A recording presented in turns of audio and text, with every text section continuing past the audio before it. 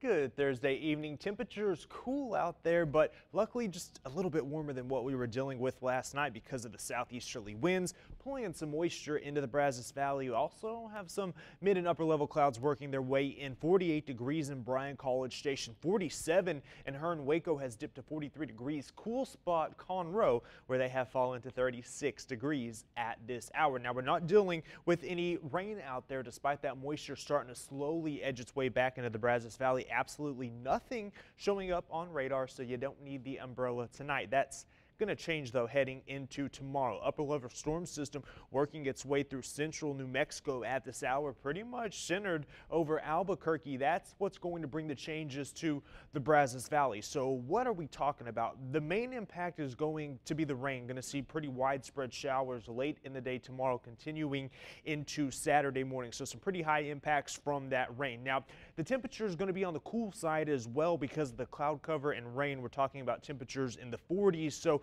with the cloud cover and the rain and a little bit of wind, going to make it feel rather uncomfortable. The good news is though, not expecting any ice or snow, so we're not going to see any travel impacts because of slippery roads from ice and snow. Now this upper level low going to slowly work its way to the east heading into Friday morning, and that's going to begin to increase the rain chances from San Antonio up towards Austin. We're still going to be dry tomorrow morning, but as we head into tomorrow afternoon into the evening hours, begin to see some rain showers stream their way up into the Brazos Valley, especially Bryan College Station to the west by 7 p.m. looking like it's going to be pretty wet. Now keep an eye on this upper level low. It starts to work into northwestern Texas, then starts to take a dive towards the southeast heading into early Saturday morning. That's going to continue to increase the moisture across western parts of the Brazos Valley. This upper level low eventually going to center itself right over the Brazos Valley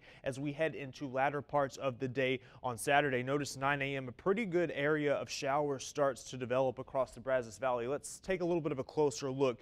You can see from Bryan College Station north into Franklin, Mexia, really starting to get in on some of that good rain, as well as Rockdale around 9 a.m. on Saturday. Going to periodically see those showers throughout the day rotating with that upper level low. Begin to see a little bit of a flare up as well as that upper level low centers itself near Bryan College Station around 5 o'clock Saturday afternoon. So we'll see a little uptick in that moisture before most of the rain starts to move out by the late evening hours as that bad boy works its way towards the east of the Brazos Valley. So taking a look at the rain chances again tomorrow morning, pretty low, and then we start to see a nice upward trend as we head towards 4 p.m. Kind of going to see a peak in that precipitation chance by 10 p.m. on Friday. Remains relatively elevated into Saturday early afternoon, and then as we head into the evening hours, when you start having those dinner plans and you want to go out and hang out with the friends, we notice those rain chances starting to decrease, so it shouldn't really